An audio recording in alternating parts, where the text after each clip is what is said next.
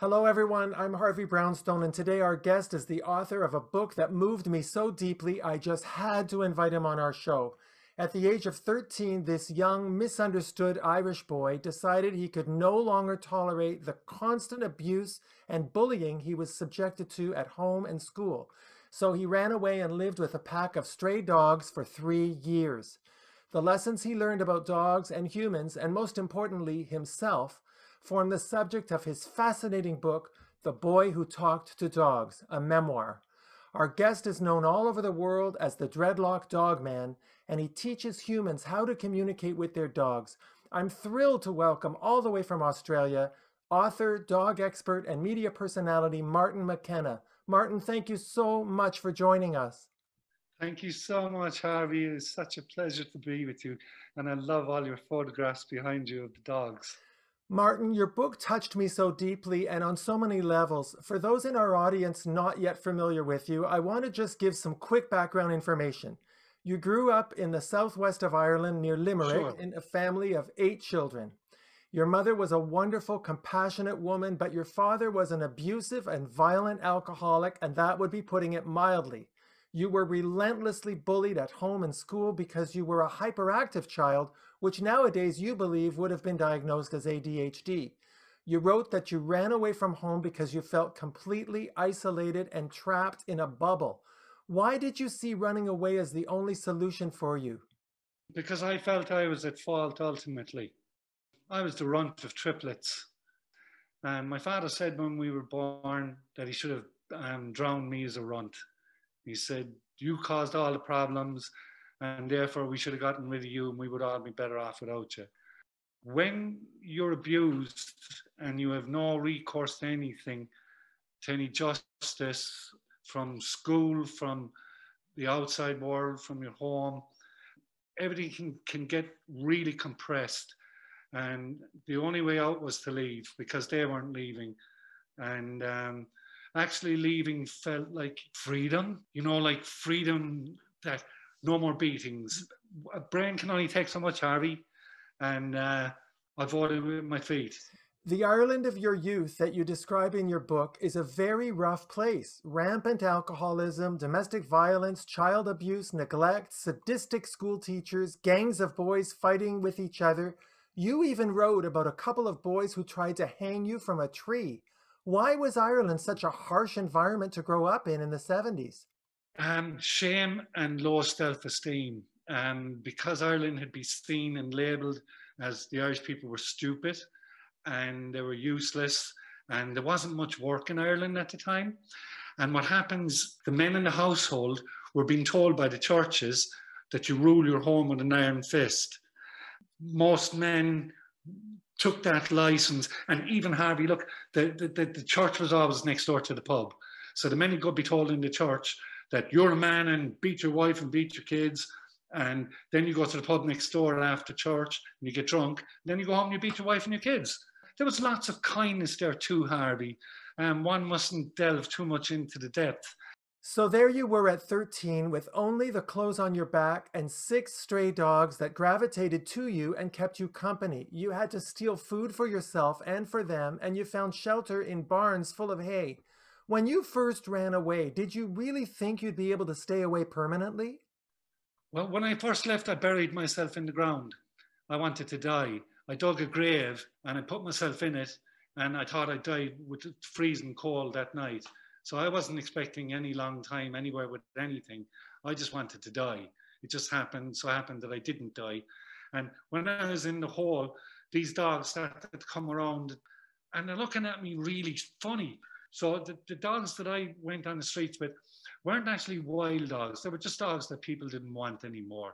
And at the time, people couldn't really afford to feed dogs. So they just kicked them out.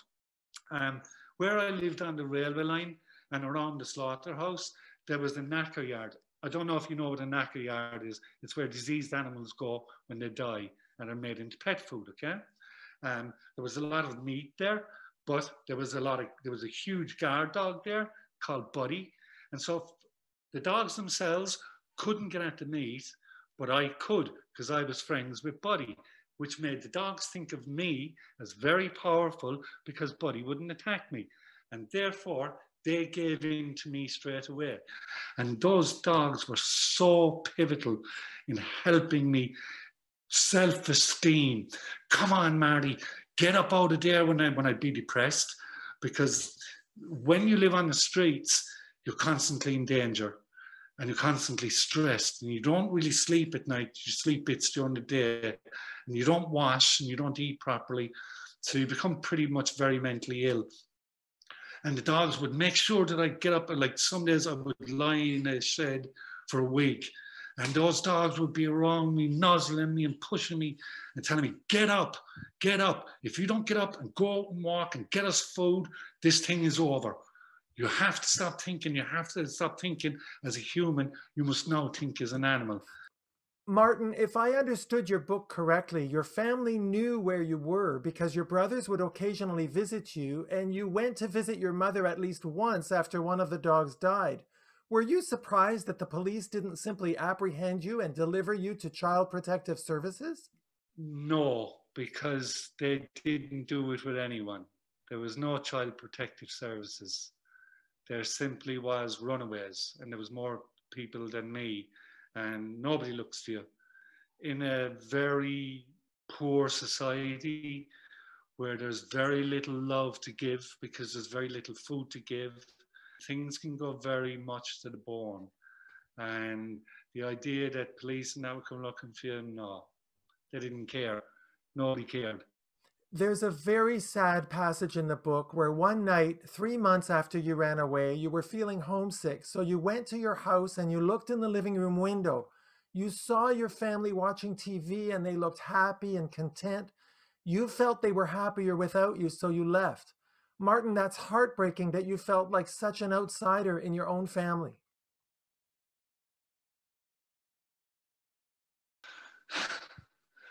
I went to the house because, you know, you need company, right? Everyone needs someone to hug them. That, you know. And I was weak that night. I was really hungry that night. It didn't go well that day. And in desperation, I thought I'd just, you know, sneak up to the window, right? And I looked inside and they were all sitting down. They're having cake and tea, and there was no one grabbing for food. There was no one shouting. There was no one getting beaten. And I stared and I stared in there. I couldn't believe it. And then it hit me. It's me, I'm the problem. I looked at my mother. She was smiling, she was laughing. My father was sitting in the armchair. Oh, then it started to rain, so I thought, oh, you've got to make a decision right now, because otherwise I'm going to die from hypothermia, because I don't have a jacket, right? So I think, okay, right, I got to get back to the hay barn, or else I'm going to freeze to death. And I got back to the shed, and someone stole my sleeping bag. Oh God, oh God. I ran around the shed and I banged my head on the wall so many times, and then I collapsed. And then I remember I woke up the next morning and the dogs was licking my face. And I was thinking, was that all a dream? Or did it really happen? Like, and that's what made me not want to really go back, is why would I go back and upset that family? Why? What? They put up with so much from me. All I ever was to them was trouble. And, you know, I have to own up to that. Like Andrew and John, Patsy, Jackie, Michael, and Ingrid and Corinna, they never like done anything wrong, you know. It was me. It was like the same in school, you know, and the day they had my dogs put down, right? I'm in school and I can't read and write, okay? And they're beating me with these leather straps with lead in them, okay? Because they said it's ungodly to be able not to be reading, right? And so one of them had a really good idea.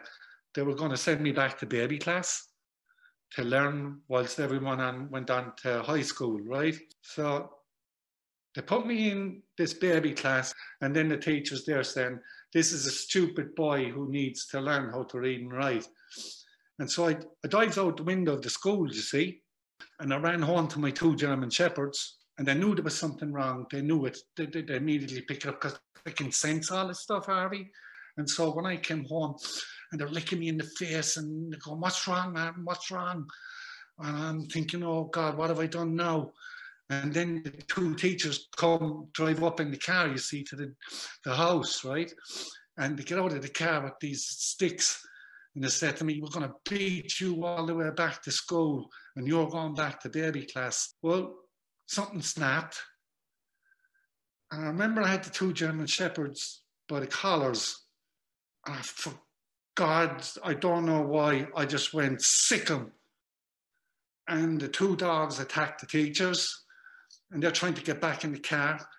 And I'm out there with a stick, beating them with a stick. And they're punching and kicking me. And they eventually get back into the car. And then my mother was called to come and get me. And the police were called. And I went to school the next day after getting flogged. And we come home for lunch. And I could hear my dogs. I could hear my dogs screaming. They were being taken away in a van by these guys to put them down. Because I said about the teachers. I couldn't believe it. They were my everything. I got them killed. I should have taken the beatings. I was used to it. I should have taken the beatings. My mother said, "Go back to school," she said. She said, "Don't cry." She said, "Go back to school and hold your head up. There's nothing we can do now. The dogs are dead. It's your fault." And then my two brothers, they looked at me and they said, "You're not our brother anymore. We don't want you anymore. You're too much trouble. We can't do it anymore, Marty. We're sorry." We went back to school, and the two teachers, were back at school. And they said in school, "Everybody stand up. We're going to have a minute's silence for the Falls dogs," because that's my real name, Martin Fall. And then they started laughing. And all the kids started laughing. And my dogs, they're just being killed. They killed my dogs. I'm going to kill them. I waited for those teachers outside after school. And I challenged them with my hurley stick. Don't know if you know what a hurley stick is. It's a piece of wood with wire around it. And I challenged them to fight. I said, "You fight me. You fight me. You kill my dogs." My dogs didn't even stand a chance. I said, "You come fight me." And I went to attack them. And then they got me arrested again. Martin, that is a heartbreaking story. It's amazing that those dogs knew you were in trouble and tried to defend you. But what you've done for so many hundreds and hundreds of dogs since then has certainly gone a long way to helping you heal from that Of horrible course. experience, I hope. Yeah, every dog I said is it helps me, it redeems me. Yes, it's very redemptive to do what you do with the dogs. I want to ask you a bit about the secrets of communicating with dogs. For example, you've explained in your book that yawning is a very important communication skill, isn't it? It is. And do you know what? It's the type of yawn you do. What kind of breath comes out of your mouth, right? I do tell people, if a dog is sad, right, think happy thoughts when you're doing that yawn, right? Because the smell, like chemicals come out of your mouth, the dog will smell that. And it will think, okay, I'm being communicated to. And what's being communicated to me is relax. Don't be sad. Everyone here is happy. Whereas if we went over and mollycoddled the dog and said, "Oh, we hope you feel better and we hope that's okay," the dog looks at them and goes, "Oh my God, you're afraid too. Does that mean we're all afraid?" So without handling the dog and using soft words like, "Oh, it's all right, cutie," they don't really get that. What they get is your inner meaning, okay? Because everything is a chemical and they turn it into something in their head, and that's that kind of a yawn. There's another kind of a yawn, and it's kind of like a mother does it, and it's kind of like, "Oh," and it's sharp, right? And that's Mobby saying to puppies, getting really annoyed at you. You've all now been given the last signal, the next one that pees me off. gets a nip over the nose. There's another type of yawn. It depends on where you hold your head. I, as a leader, when dogs are around me, I lift my chin up and yawn. Because if I can lift my chin higher than you, that means I'm over you and my chemicals are falling on you. You must obey my yawn, and with a simple blink of the eyelids, turn my head away. And it's also a brilliant way to get a dog to go and lie down.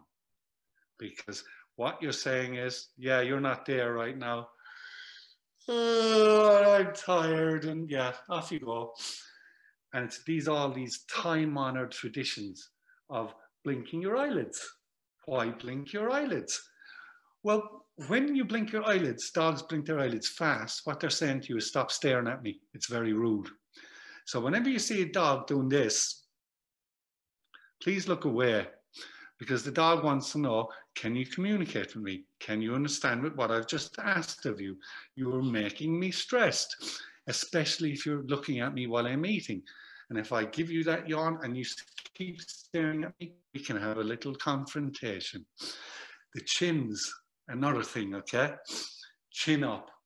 Normally, if I'm coming around a dog I don't know, and I'm teaching people about teaching a dog not to jump up, simply what I do is I look up at the ceiling and I go, oh gosh, look at that crack there.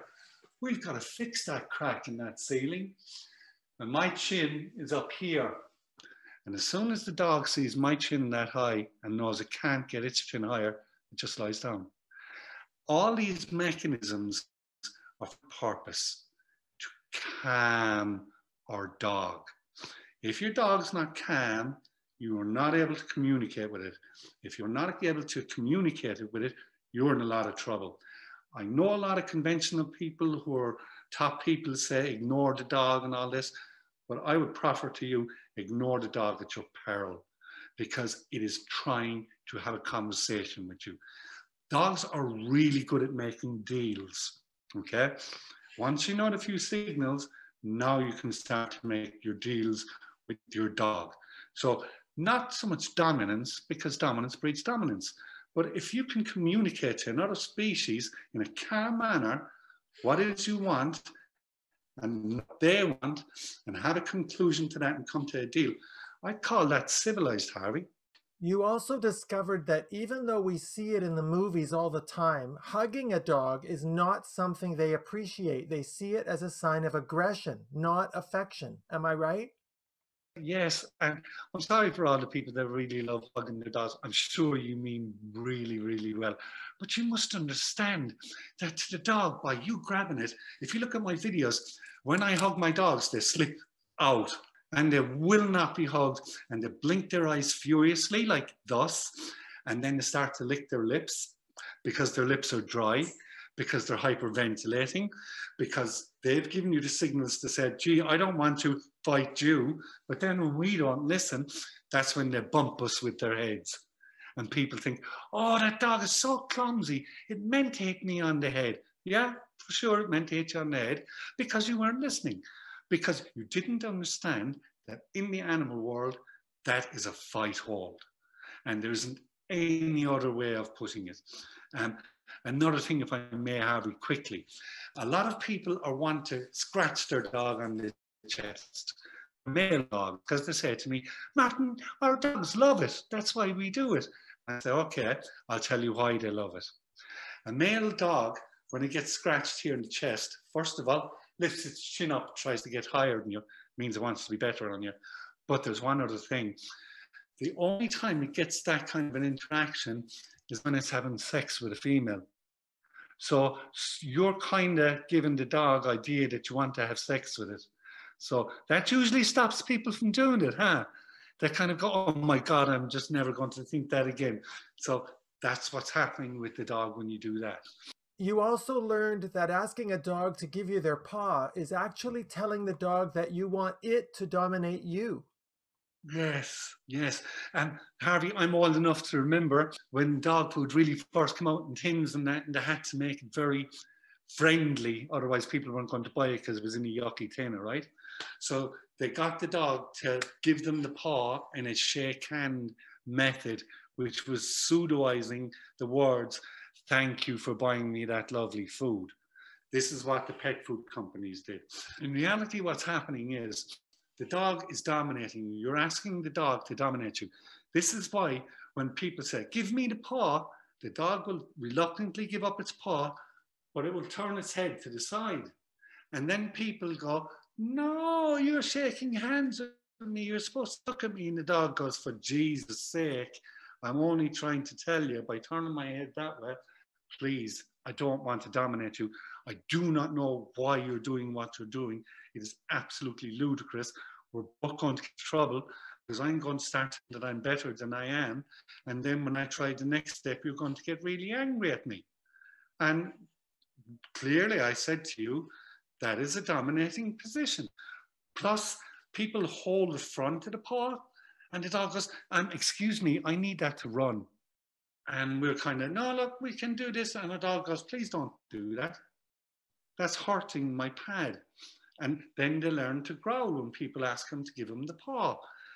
You go into great detail in the book about how important it is for dogs to figure out their pecking order within the pack and to determine who the leader is. I love the part about how you had to learn how to become the leader of the pack you were in.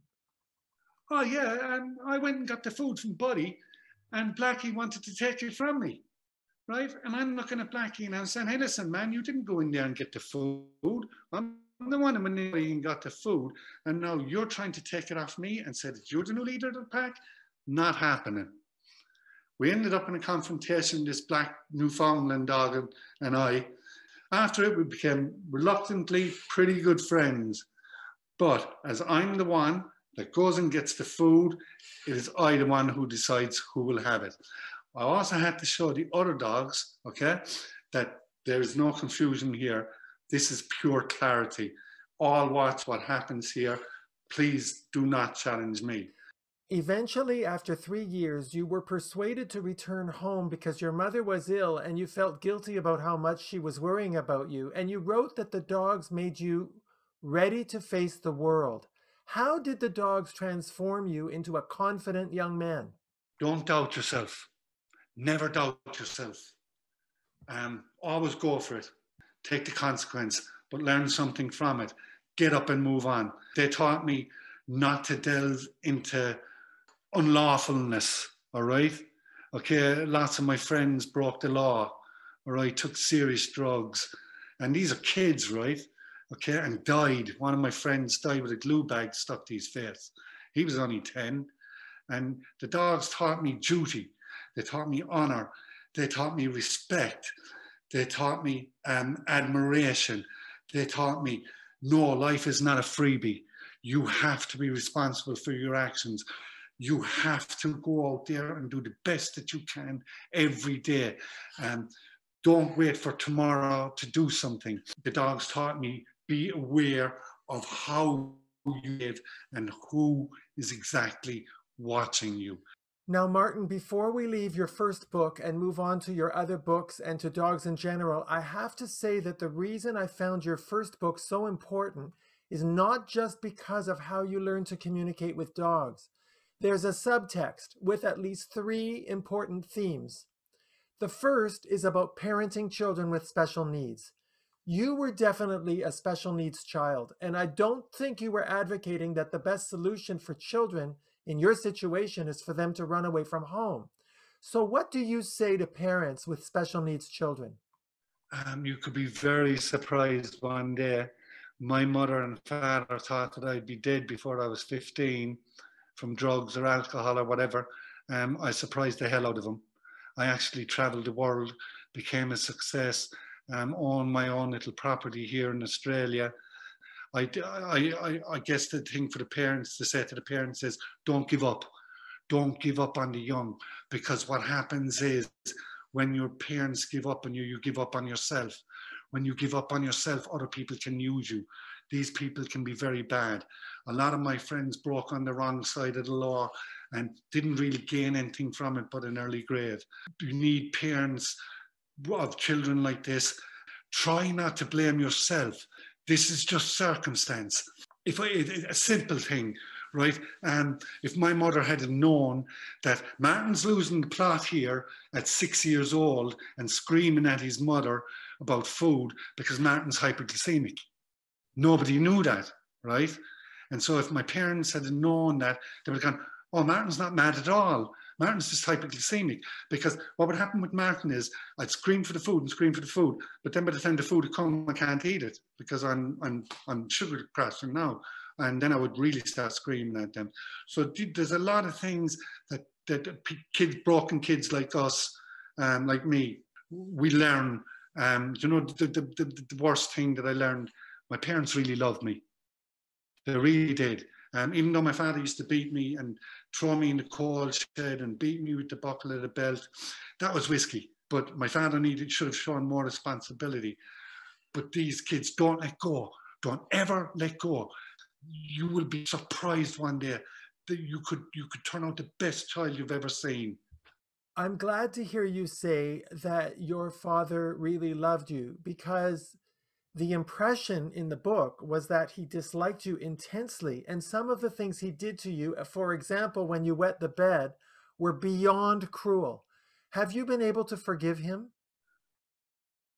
Yeah, I have to put you in a situation. It's 7 o'clock in the morning. The washing machine isn't working. It's overloaded. The mattress is wet now. The sheet is wet. It's kind of like that tipping point. Do you know what I mean? That you don't need it 7 o'clock in the morning. Everybody's looking for food. There isn't food. Why isn't there food? Martin ate the loaf of bread from the inside out last night and put the crust back on the back of it. And now we've got no breakfast. Now Martin has wet the bed, and now we have to somehow find to dry the sheets for the other two boys to have somewhere to sleep tonight. So you can quickly see how, like a runt, you kind of go, you're too much trouble, man. You're too much trouble. I remember my father up making breakfast for kids and all that kind of stuff. And yeah, he did some brutal things and stuff like that. But look, Harvey, life is too short for hate. Okay? We must learn to forgive. Maybe his father did that to him, right? And maybe back then he really flipping did it to him. And maybe nobody told my father that you're not supposed to do that, right? But here comes the charging knight into the story. I've got 4 children, right? They're grown now. My youngest is 18. I learned from all of that, never do that to your children. I love my children very much. From a street kid who had no education, who had to learn to read and write at 50, 2 of my kids are lawyers. And one of my daughters is a writer, and my other daughter is doing marine biology. So I simply said to my father, Dad, give me a hug. It's okay. You could only go this part of the journey. I understand that. If you'd have gone the whole journey, what journey would I have had to do? So I took up that challenge for him, right? And said, you're not a bad man. You've done bad things. There is a difference. The second important theme is the education system. You said that your teachers called you stupid. They made you feel like a useless, unwanted freak. You described your school as, and I'm quoting, the place that tried its best to crush every spark of spirit out of you. What advice do you have for school teachers in dealing with kids like you? I had one teacher. His name was Mr. Lahan. He was a relief teacher. He came into our class. There was about 10 boys in that class who really weren't getting what was going on. This guy came in with AC/DC music and Black Sabbath and all this, right? And he would turn on the thing and he would ask a question. And for however long it took us to answer the question, he would hit himself on the head with a tin can, all right? And we would be watching this and we'd look at each other and we'd go, come on, hurry on, get it done. He's gonna hurt his head. He used cross empathy, not hitting us, but himself, and showed us that when someone's in bother, yes, we can gather together. Surely we can come up with a solution. And then he's going to stop banging his head and play some nice music. He was only with us for 3 months. But I will never, ever, ever forget that man.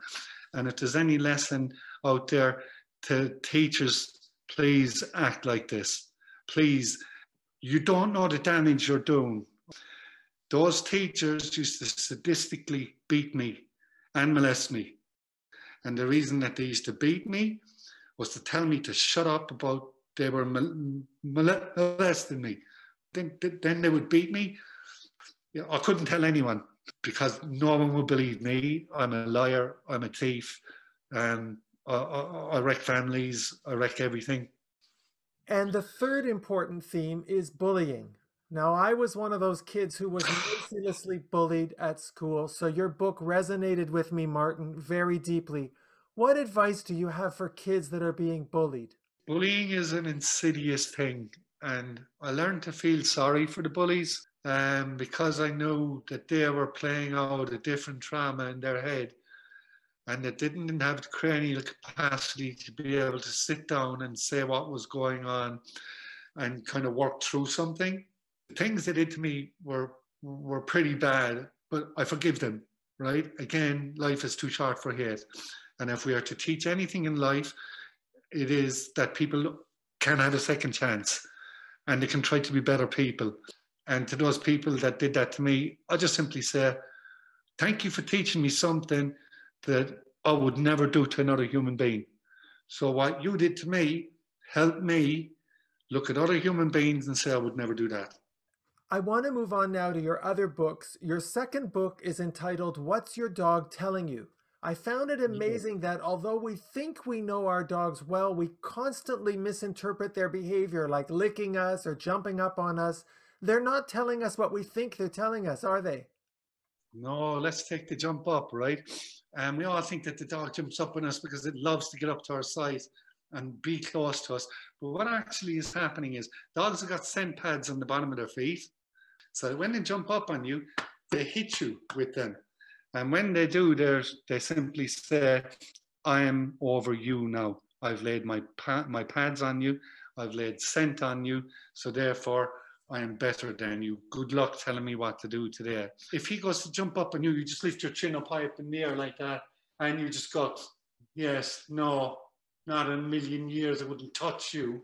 And what I'm telling people is when you're dealing with dogs, you really have to be a good B-grade actor. When you're doing theatrics and the hand movements and all that, it kind of mesmerizes them.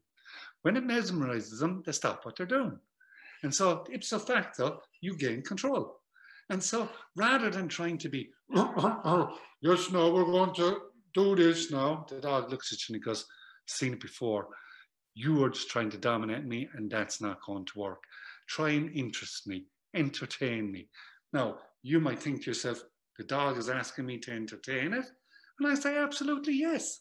If you ever watch two dogs before they start to play, they will do a repertoire.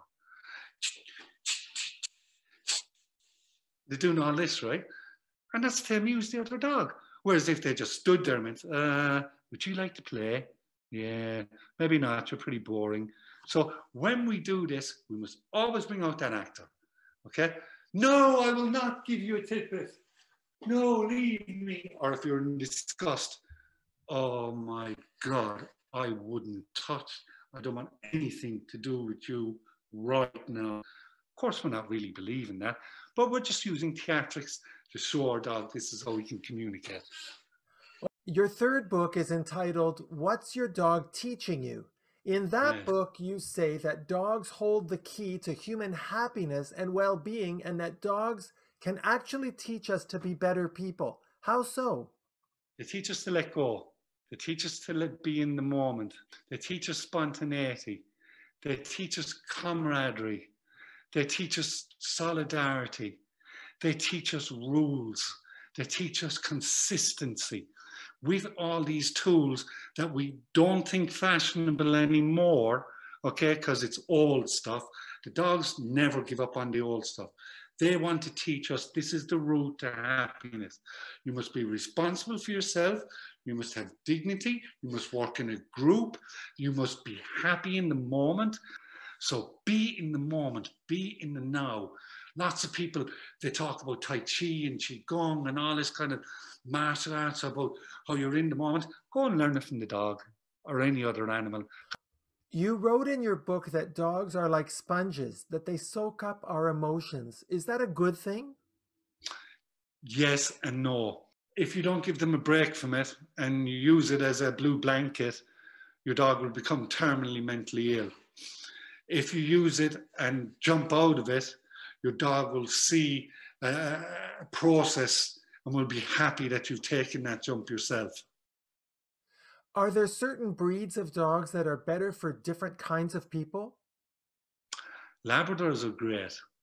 All hunting breeds, that ironically, I find that bulldogs are really good for people. Because they look so tough and they look so ready for everything. But if you say one bad word to them, they'll start crying.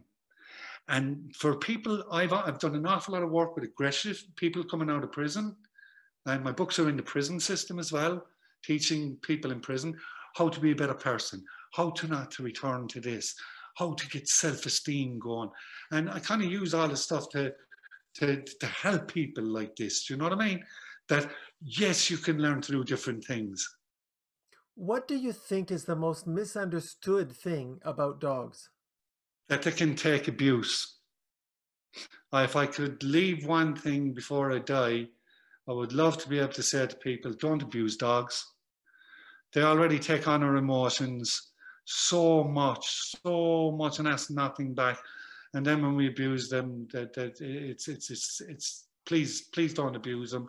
Please try to simply understand them. I'm doing a documentary called Multicultural Dog, probing the idea that a dog can understand a woman from Tajikistan and can understand another woman from Israel at the same time. How is the dog able to understand so many different types of human beings from so many different parts of the planet, and we can't do it to each other? They're trying to teach us to communicate on a chemical level. It has given up so much for us that it behoves us as human beings to understand that from the Stone Age, these dogs have been guiding us, teaching us, and keeping us with one hand on Mother Nature. So we kind of owe a huge debt to the dog, which never asks repayment, never asks anything at all. The only thing that it asks is what I used to ask when I was a child. Could somebody please understand me? You want happiness? You want serenity? You want communion with your fellow human beings? Well, do what we dogs do. Communicate in a civilized manner. And no, we do not use violence. Humans use violence. We blame other species and we say that we've progressed from that state of violence, but animals don't use violence. They just find food. Martin, I have to ask you about your hair. You are known as the Dreadlock Dog Man. In your book, you wrote that you've always equated hair with freedom. Why? My father used to give us all shaved heads. He used to shave our hair for punishment. And we'd go out on the road with shaved heads and people would laugh at us. Another quick reason was when I first started working with dogs, I'm pretty frightening looking because I've got a lot of scars and everything, you know.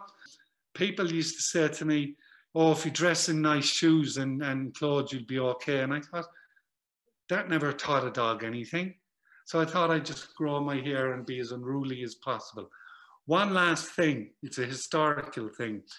These aren't dreadlocks, these are warrior locks. Okay? I'm a Celt, and in my culture, when we go into battle, we cut pieces of all our children's hair off and our woman, and we roll it into our hair so that if we die in battle, our children are around us and our wife. Wow, that's amazing. How many dogs do you have now, Martin? I'm fostering 5 dogs, and I suppose I own them now. Oh no, you can't own a dog, that's true. I got 7. Do people leave stray dogs at your house? Yes, they do. And I'm kind of glad they do in one sense, but then I get kind of annoyed in another sense, insofar as that's all you can say is goodbye to the dog. You just tie him up to a fence. I'm glad they do, Harvey, right? Because I have 15 acres of land, okay? And the authorities don't know how many dogs I have, so I don't care. Whatever dog needs help and comes to my place finds a home. Well, Martin, this discussion about your life and about man's best friend has been absolutely fascinating. I think every dog lover can learn a lot from you, and I thank you so much for taking the time to come on our show. The dogs of the world would like to thank you so much for allowing them to have a little say about how much they admire, love, and want to be around us. You are now, sir, being given the status of honorary dog. Harvey, I've been interviewed by thousands and thousands of people all over the world, the BBC World Service, every one of them. You, sir, are it. You make people feel comfortable. You make them feel relaxed. You ask questions that make them feel important. You give your smile kind of like disarms people. I was a bit nervous coming on here tonight, right? I've done lots of interviews and I was really nervous because I've watched you. You're like Dick Cavett. Do you know Dick Cavett, huh? Yes. You are a brilliant interviewer, man. And you know what's the best part of you? Your smile. You have a smile that just goes boom. Thank And you so much. I don't know anybody who would come on your show. Well, you've got it, not me, man. I'm just complimenting you. Well, I want to thank you so much for that. You're making me cry here. Well, thank you very much, and I want to bark my thanks to you for being on my show and staying up very, very late in order to do this because you're in Australia. Thank you, Martin, for coming on the show. Could I say one last thing before I go? Sure. When I was a child, living rough in the freezing cold of winter, I would scrunch up, curl up, close my eyes tight, and pretend that I lived in the sun, somewhere in the sun, and people liked me. I got it, Harvey. I live in Australia where the sun shines all the time, and people like me. So be careful what you wish for, people. You might just get it. Thank you, Martin. Our guest has been Martin McKenna, the Dreadlock Dog Man. My name is Harvey Brownstone. Thanks to our producer, Steve Silver. Thank you all for joining us. See you next time. Remember to subscribe to the Harvey Brownstone Interviews YouTube channel. And be sure to check out more great interviews with Harvey Brownstone on harveybrownstoneInterviews.com.